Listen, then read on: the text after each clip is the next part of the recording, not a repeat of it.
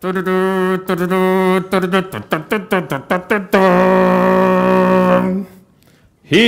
here.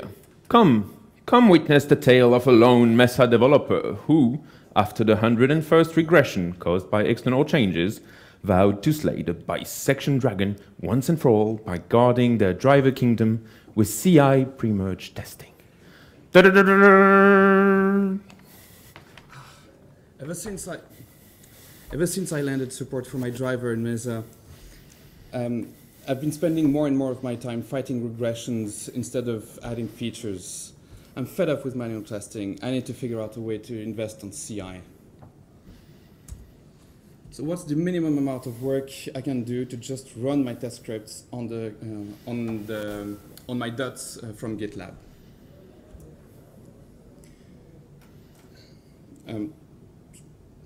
So I could just use the GitLab runner directly. It's the minimum amount of work. So it's been working. Let's see how stable it is so I can go from just post-merge to pre-merge. So after a while, it's been stable for weeks, but now the jobs are suddenly failing. But it's fixed after a reboot. This is weird. And now it's broken again? What's going on? All right.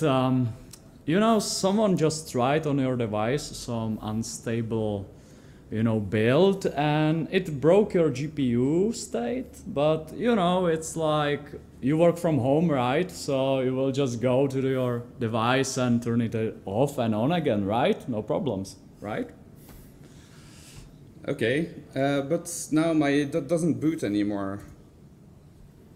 Oh, right. So, yeah, what happened is that developer decided to test an RC1 kernel, Linux kernel, and then there was an XFS or X4 regression, and it just corrupted your drive. Haha, just reinstall everything and you're done. Okay. Well, now this is a weird one. The random tests are failing, and there doesn't seem to be any pattern in the job. Don't worry. It's not your fault. It's just, some developer tested some feature and it changed the GPU state, and now it's in the state of wrongly set up GPU, but you're testing something, so it's failing, Okay, that's great. So now I installed some security updates, but my network doesn't work anymore. How do I get back to a working state? Right. You need to figure out what package actually broke your testing, and then you need to revert that and pray that everything works again. Okay, that's good. And now someone keeps pushing a fake job that's just installing a cryptocurrency miner. I keep killing it, but it comes back. All right. Well, your machine is compromised, so have a fun reinstalling it and wiping clean and take care about it. Okay. Well, okay. But now my machines are running 24/7 to wait for a job to arrive, and that consumes a lot of electricity, and it's just heating up my apartment where there's already another heat wave starting. Yeah, that's the problem when you run the GitLab runner directly on your test devices and let them idle when they are not being used. So, yeah. Okay, well, that doesn't seem worth it. Okay, so clearly I need a stable environment so that I can rely on its state and make sure I can test it before I push it to prod, because if I make a mistake, I need to be able to revert. And yeah, the dot, it needs to be in a clean state, so I need to parrot it down before each job. Yeah, it has to be already powered down when I start the job so that I can just boot it from a clean slate. So I guess I need to boot it on demand. I think I need an infrastructure for this. I can't do it just with GitLab runner directly. Does Mesa have something to do that? Yeah, sure, Eric. But you will need a few things which you need to set up. So first, you need a gateway, so you can connect gateway to device under the test and do the testing itself. You will also need like some serial ports to be able to send commands and retrieve output of these commands. And of course, you will need PDUs to devices to shut down and power on to devices when you need them. And of course, some network switch so you can like communicate, download containers and rootfs and everything, right? Okay, well, that's not too bad. I already have most of these anyway. Right, but then when you start using an infrastructure, then you get a new set of challenges. One of them is that you're going to stress test the boot of your devices. So if they don't boot reliably, then you're in for a treat. Also, additionally, I mean, the nice part is that you're going to be having a very spiky load. So by default, when the machine is unused, then you consume about 60 watts, not bad. And then whenever the machines are working, then you can go up to 600. So yeah, you are idling at 10%, so not too bad. And then next, the problem is that if your device is relying on a battery, like for instance, well, here a Steam Deck or a laptop or a phone, then if the battery is still connected, then if you want to force it, want to shut it down, the machine, and guarantee that you can shut it down, then you can just disconnect it from the power using the PDU. It's going to keep on running for, well, if it's an Apple M1, then probably about a day or two. So you don't want to wait that long. So you want to be able to cut the power when you need to. So what you do is, you literally cut the wire. And then you connect it to a relay that you control using another cable, which is basically connected to the power supply through, for instance, a USB charger. And this is how you automate testing on battery-operated devices. But that's more work. So I have the bare metal infrastructure. So what's going to happen if my CI gateway won't start after the update, right? So I will have to go there, I will have to fix it manually, that's not that great, right? And another thing, for device under the test, since I recently built my lab grid setup, which originally should be one of the part of this talk, is like you need to write all the configuration by hand in the config files, and you have to be very careful which serial cable connect to which device, and if you need to replace something, it's pretty annoying, yeah. So if you switch the cables, it's like some device randomly is starting getting some output of commands and boot, and you're thinking what's happened, right? So, and also you need to maintain the configuration of each device. So this is one example how it can look. And for each device, you have one of this file. So that's not that appealing, right? Yeah, okay. I think we need to split out the configuration and everything for the infrastructure away from the code. Away from the device so that it's factored out. Away from the project that is being tested. Yeah. So rather than duplicating the same code in every single project, then you just have it in one place and then you just talk to this infrastructure. And maintaining all of that configuration for each device by hand, that's too much work. We're going to make mistakes. It's not going to work. We need to auto-discover the machines, verify at boot that the machine hasn't been, like you haven't swapped the GPU while the machine was off. All of that needs to be automated. We can't do that by hand. And that rootfs deployment, like having to transfer the data over the NFS between the gateway and the DUT, that's just slow, and that doesn't work. Bare metal has some trade-off, but that's not really that much better. Do we have something else in Mesa?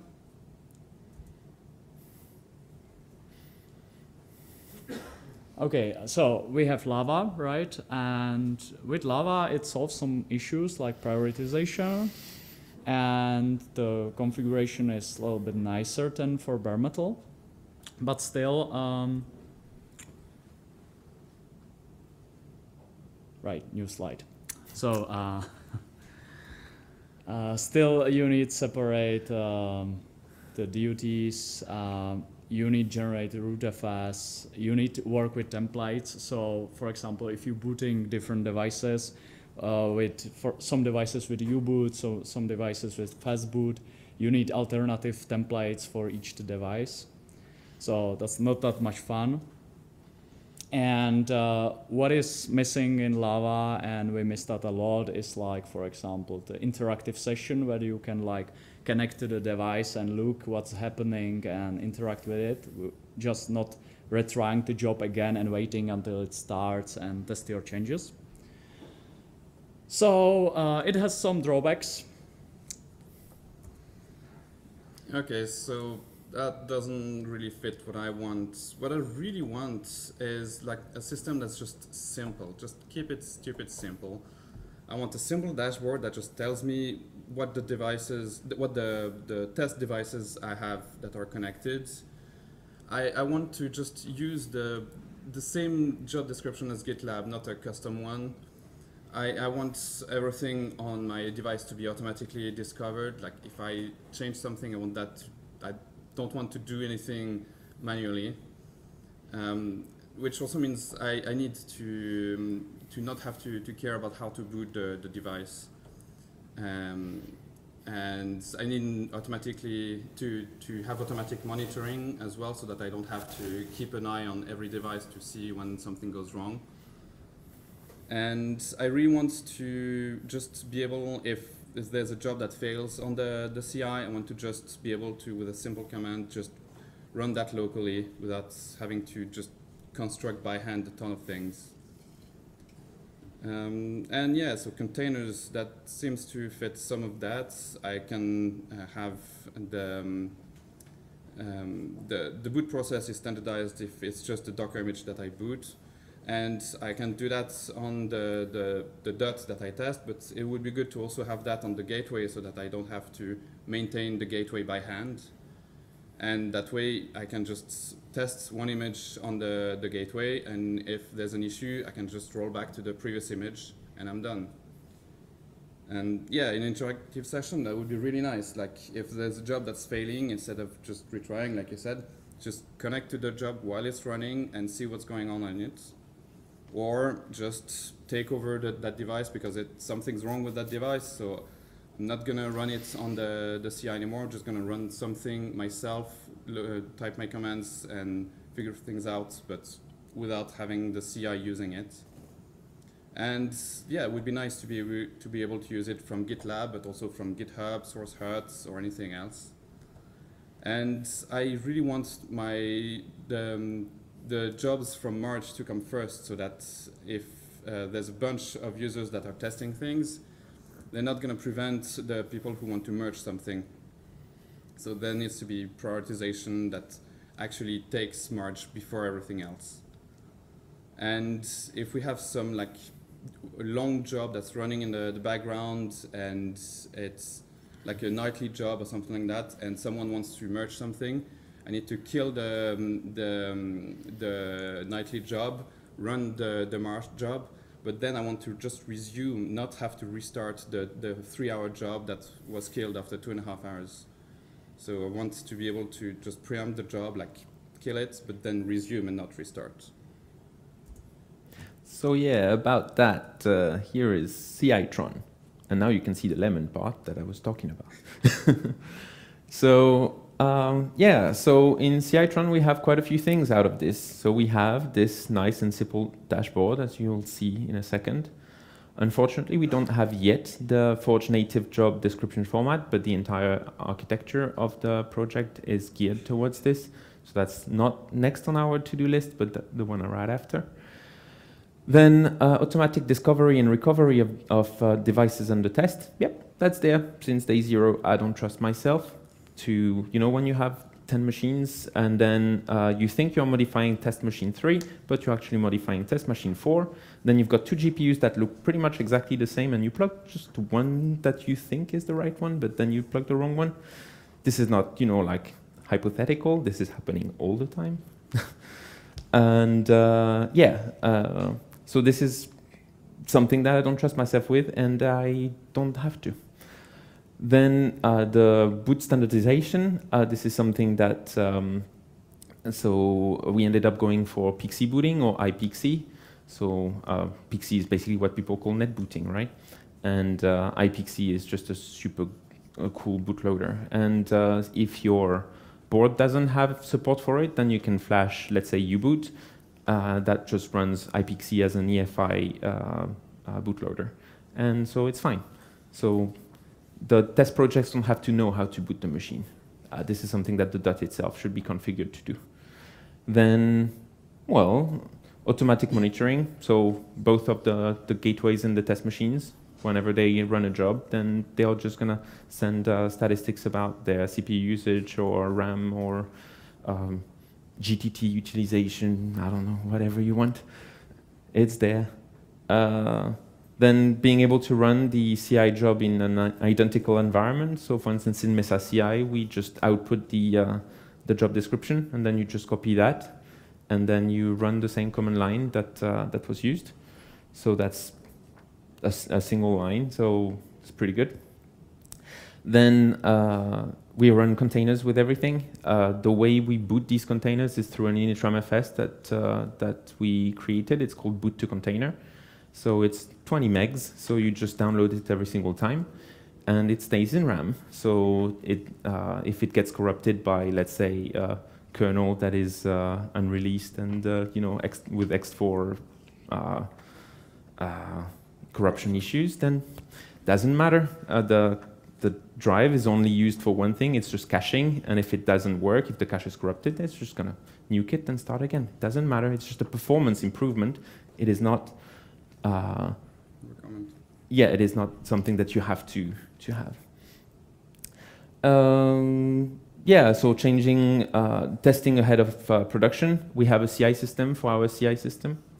Whenever you send a merge request to CItron, it's gonna deploy a virtual environment that just has virtual dots that are gonna be booted and tested, and the entire life cycle of machines is tested like this. And if it passes, then probably good. And we're not done with that yet, but we have a branch where we even test GitLab jobs from this GitLab job. So it just, a bit more meta. So that's how you test from end to end the entire system ahead of production. I'm fed up with working like hacking in production. That is not okay. Then usable from multiple instances of GitLab, so that is done. So you can expose your dots on multiple farms, not farms, like GitLab instances. So in gitlab.com and then freedesktop.gitlab.org, for instance. The opposite. GitHub is not done yet, but this is on the roadmap. SourceHut is an example, and then, I don't know, Gitea, whatever. The objective would be that you don't even need to do anything. It would just be using the Forge native job description. But it takes a little bit of time because you need to re-implement the job, the runner. So, but that's doable. Simon did it, so he gave me a pep talk. Then to prioritize jobs for instance, Marge, so Mesa CI's workflow, or Mesa's workflow. This is in progress. We have a solution that is generic for everyone, and then we'll have to adapt it for CItron to make it even more powerful. And then finally, the job preemption. This is something that was designed from the beginning, but we have not worked on the interruption yet, but the resumed part is there. So that means that, for instance, in some test suites, if your test suite supports resuming, then you can already, if the machine hangs, it can reboot and continue from where it left off. So that with Piglit or IGT, this is supported. But for Mesa CI, which is using the EQP runner, there's no support for this yet, but we'll need to add support for it. And yeah, so now let's have a look a bit at how it looks. So this is an old photo of my farm. Now it is a little more crowded. That was the first 3 devices that I put. Now here we've got about 8 Steam Decks, but it was too messy, so it just went for the old photo. So what do you see? You have a gateway here that is controlling the PDU here that you can see, not. Here you've got the network. And then, so of course you can control the gateway and the test machines using a KVM screen and keyboard. So that's practical if you want to see what is going on. Of course on laptops it's very nice because you don't have to stay on Steam Decks. Yeah, and that's all there is. So every dot needs 3 things: power, serial, and Ethernet. So that's it. That's what you find here. Oh, you need to be... Oh, yeah. So that's an example of the dashboard that you get that shows you all the devices connected to your farm. This one is, we made it simple, so there's just one device that's going to be there. I'll show you an image of something we have in prod after, so you can see a bunch of different devices connected. So at the top here is the line you want to be looking at.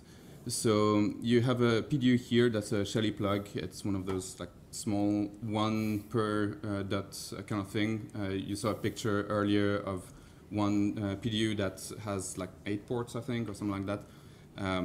So yeah, you have both options. You buy a big one and you plug a bunch of devices, or you buy 1 per device.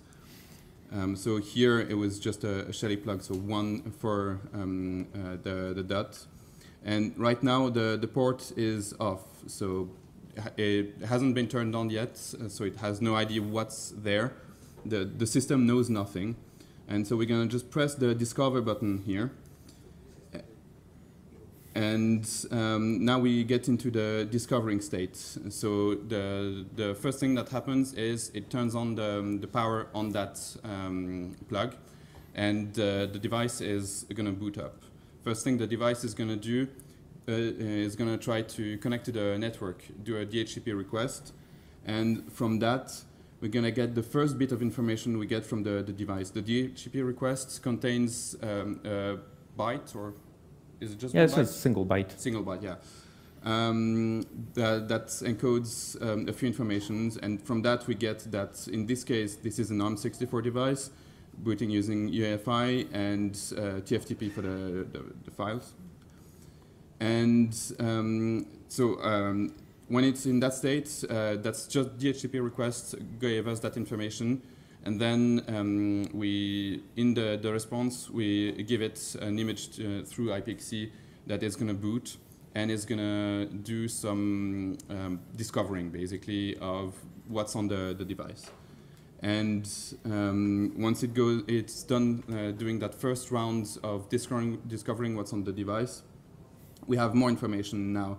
It's not just an ARM64, it's actually a Broadcom chip, BCM2711 with a VC5 GPU, so that's a Raspberry Pi 4. So we get that information from the discovery. And I think we forgot to take a screenshot of the details. Yeah, I realized. So we actually have a lot more information than that, which is exposed in the form of tags that you can use in the GitLab job. You can say, I want a device that has BCM5 GPU, for instance, and it's going to give you anything that has that. Probably not many other options that do, but maybe you can say, I want a Navi21. Whatever device has a Navi21 on it, give me one of those. And you have tags like that for what kind of CPU it is, what kind of GPU, how much RAM you have. If you have tests that need more RAM, you can say, okay, these tests only run if you have at least 8 gigs of RAM. That's the kind of tags you get through the automatic discovery.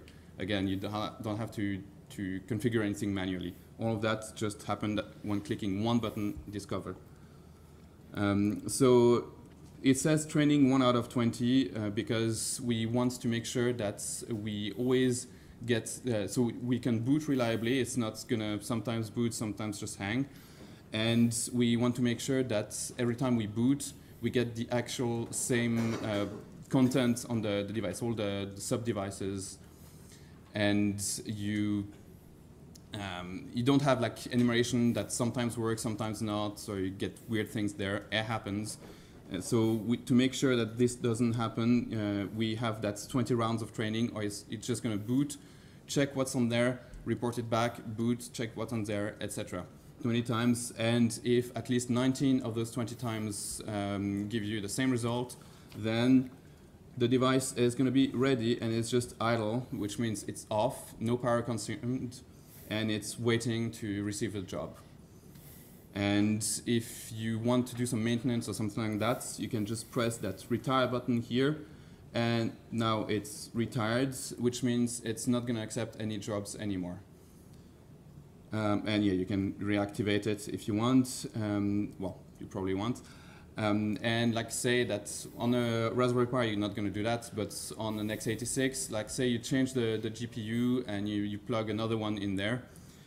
When you click the activate button, it's going to do a quick check, which is basically the same thing again. It's just going to do one time this time. Boot, enumerates all the devices and updates all of the tags if you change the Navi 21 to Navi 31. No, not update. Just verify that nothing changed. Oh, it doesn't... No, if something changed, it's going to go back to training. Oh, right, yes. Yeah. So it's just a quick check that nothing changed. Yeah, and yeah, the quick check is running, and then it's ready, and yeah, nothing changed here. And so yeah, that's the image of the Keyword Studios, which is one of the farms that we have, with a bunch of GPUs here. You have the generation and the specific GPU in that generation. And then just a number, if you have a bunch of those, you have 1, 2, 3, 4. And again, we should have taken a screenshot of the details. If you click more, you get all of the tags that describe all the details about the hardware. Yeah, and there's also more actions that you can do rather than having just a single one. So, yeah. For instance, turn on the port or not, right now on this one, but it's dependent on the context. Yeah, and so you can see here that having the list of just the name and that you can trust that this is really what is connected is really important when you're working with remote farms. So if you're hosting your machines not at home but in a lab somewhere, then which is, you know, if you have enough devices, this has to be like this. Then you have technicians working on it, and then they don't necessarily know your system or the project that you're testing. So yeah, being able to double check that they say that they did this, and then you can verify that it actually is the way it was supposed to be. That is super practical. And then they can also use this dashboard to verify that things are in the state that they were expecting it to be. So that's why the dashboard was made, really. Next. Okay. So the product is hosted on GitLab FreeStop, GFX CI for the namespace. CItron is the overall project, but one of the main thing that we mentioned is boot to container. Actually, boot to iPXE first. If your device doesn't have iPXE supported, then you can use boot to iPXE to just, well, have iPXE on your device. And then from that, you can use boot to container to just say, I want that container, and it's going to download it, cache it if you have a disk or something that can do the caching locally, and start it. And you can have services in the background, like monitoring and things like that.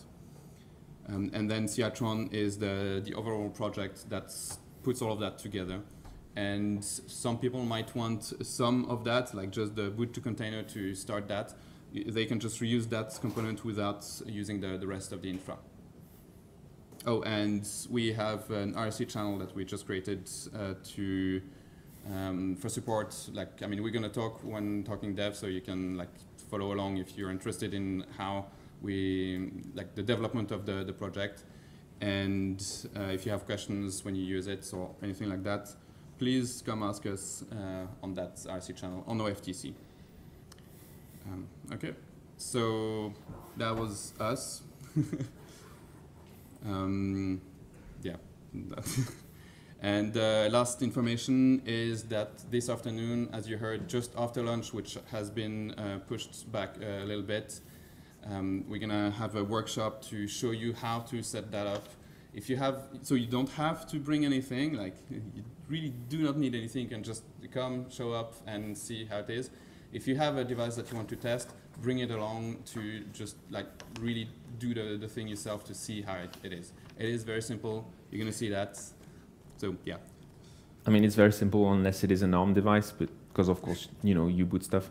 But yeah, if it's x86, it's fully transparent, and Raspberry Pis are fine or things like this, but not everything is supported by boot to iPXE. But yeah, we'll have 3 gateways that you can play with. So one of them is x86 based, and then 2 of them are Rockchip based, so ARM64. And then we'll have for each of these gateways 2 test devices. One ARM, I mean, all of them have one ARM64 and one x86. So, and one of them is a Steam Deck. Just saying. And yeah, do you have any question?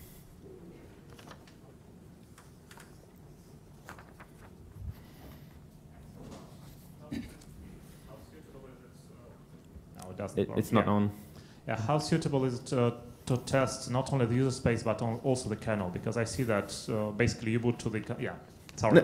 No, it's not sorry. It's like it's designed for this. Yeah. So. How suitable? Very suitable. In my previous job, I was testing the kernel, and so I know that it is the hardest requirements.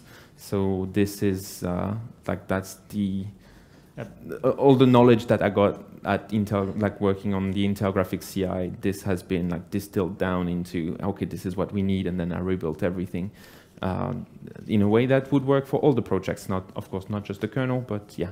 Yeah, because what I saw, it was most containers and etc. And this does not really work for in kernel stuff. So how can we use it for kernel?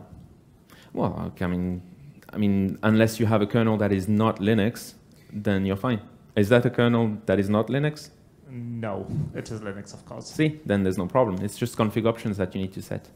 So one thing that we didn't mention is that the kernel that you boot there is downloaded every time. I mean, it's cached if you want to cache locally, but it's downloaded. It's not cached. Oh. Okay. My bad. But anyway, it's downloaded from the network. You can just give a different URL for the whatever local build you did. You pushed on some server, give the URL, and you're going to test that kernel. Okay, and the second question, how tied is it to iPXE? So for example, can we, how hard would it be for us to integrate a different kernel sharing mechanism? So for example, this device will not have iPXE. Yeah. So net booting is just a very convenient interface. I think fast boot could be implemented, like automatic fast boot discovery. What I don't want is to end up in a situation where you have to write in the config file, this is how I boot. I hate this. I don't trust myself. I don't want to do that. But I think we were discussing this with Ryan at some point, and he was saying that, yeah, we can do this with fast boot, have this, well, just based on the USB ID, just figure out that this is something that is just appearing and then use that. And yeah, so I believe that fast boot is should be doable. Then, so iPXE is just something that I really appreciate, but then we also would like to have this Pixie Linux support from U-boot. U-boot is not as nice because it's not going to give you all the information like from the SM BIOS table. So if, for instance, you want to have a different kernel just for the Raspberry Pi, then you can't really tell using U-boot. It doesn't give you this information, but iPXE actually allows you to send this information, so that's a bit more powerful. But we still want to add support for this. So if your device is using, like works well with mainline, then you wouldn't have to do anything, and then U-boot could be just the vendor one, and that would work. I wanted to add support for that for this, workshop, but I did not have time to do that. But yeah, I mean, iPXE is not a requirement; it's just one way. Yeah. I wanted to ask about any plans to do video capture or remote KVM capabilities. Anything you're looking at right now? So what would you want from there? Also, obviously, you're testing GPUs, and ultimately, you would like to see what's coming out of the HDMI port, or maybe look at what's on a laptop screen, and then being able to remotely just look at what's happening on a DIT could also be interesting, right? So this is something that we were working on quite a bit with Simon in front of you, working on the Google Chameleon project. So basically, it's like an ARM and FPGA board that you put next to your DUT, and then you connect the HDMI or DP to it, and then you connect it back to the DUT using USB or Ethernet, and then you can access the frame buffers that were sent, get information about the info frame and shit like this. If it's just like you want to be able to see what is the output, but just as a casual thing, then just install a KVM, like a network KVM, and then like plug your test devices to that. That's what we do. But this is, if you want automation, then you need to be able to control things, and then the test device itself is the most suited to have the synchronization points, and yeah, something like the Chameleon would be needed. But yeah, unfortunately, the Chameleon is not readily available. It's outdated, and we've been discussing about improving it for, I don't know, 6-7 years. And we have plans, but then, like if someone is interested in writing a lot of Verilog or any sort of HDL and do board design and all this, then yeah, please come and talk. That's something that we would like to have. But that's more like for kernel testing or display testing, which I was working at Intel on, but not anymore, or not my priority anymore.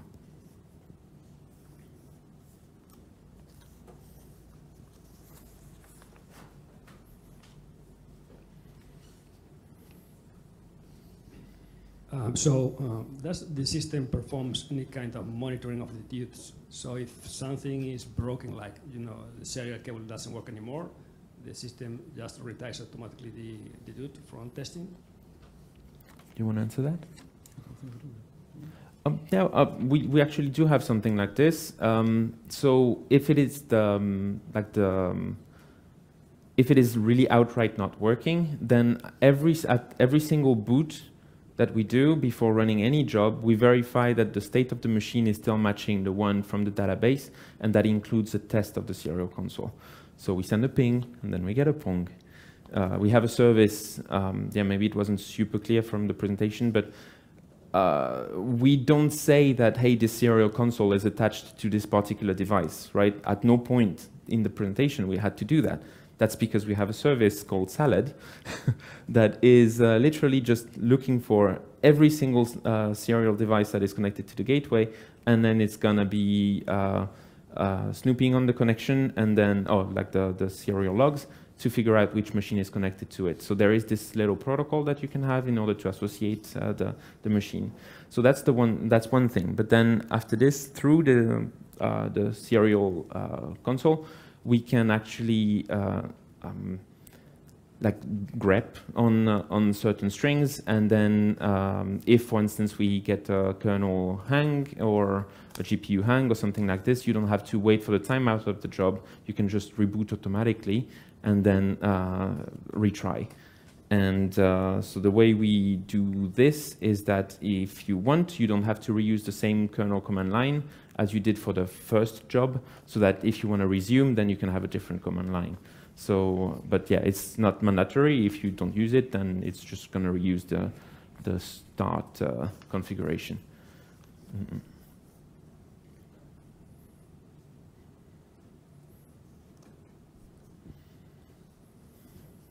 How does the configuration work for devices that don't automatically boot when powered's applied? Like you were talking about attaching like a relay to the Steam Deck. Like, is there any configuration required? So for the relay, it's a funny thing that I did. I think I was pretty happy with it. It's dumb. So you have the PDU, and then rather than connecting the PDU directly to the Steam Deck's power supply, you just use a power strip. And then you just like bring the power to the Steam Deck, and then you use a USB, like power supply, whatever, like phone charger, and then you plug that to the relay, so that the two of them are always in sync.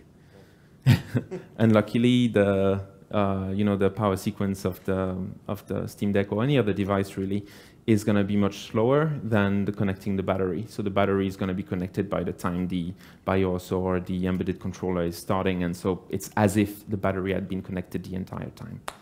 Yeah. To get there took me a couple of iterations.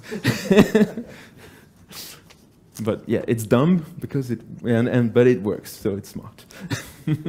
One thing to note about battery devices is that the battery needs to stay there. I don't know if it's the case on that. Oh yeah, that's something. Yeah, so for some devices, the performance is going to be highly affected by whether the battery is connected or not. So for some, you can just disconnect it and you're done. But for most devices nowadays, you cannot just power it using USB and not have a battery. It's going to crash, or the BIOS is going to limit your performance or firmware. And then you were saying, like, what can we do for devices that don't boot on AC? Well, I have one device like this. It's not reliable, so I have a small Arduino that just has a relay and then just keeps pressing the button until the power LED turns on. That's literally what it does. I mean, it's not like physically, it's electronic, but yeah, that's what it does. And I'm gonna make it as its own PCB that people can just print using like GL PCB or whatever, so that you can order 100 of them and then you're done. Yeah. So right now I just do it by hand because it's so small, and yeah, that would just be the like 5th iteration of this PCB, you know, over the years. Mm-hmm.